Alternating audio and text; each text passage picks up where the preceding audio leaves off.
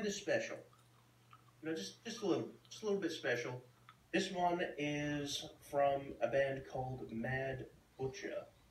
They were very kind enough to send me some additional slides, some photos, um, photos from their tour from the 80s, tickets, um, pictures of magazine articles and interviews they've had. It's all pretty good stuff. So I put it into a little slideshow over here, as you can see.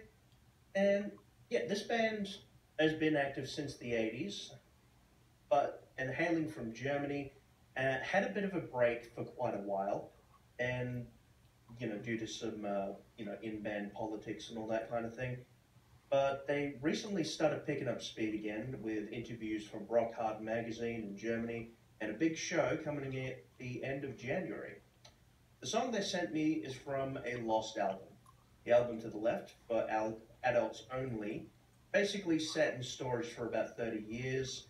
As a result, the sound's a little bit unpolished, but still excellent metal, still amazing music, that just didn't go through the production stage. But nonetheless, still worth it, still awesome, still amazing.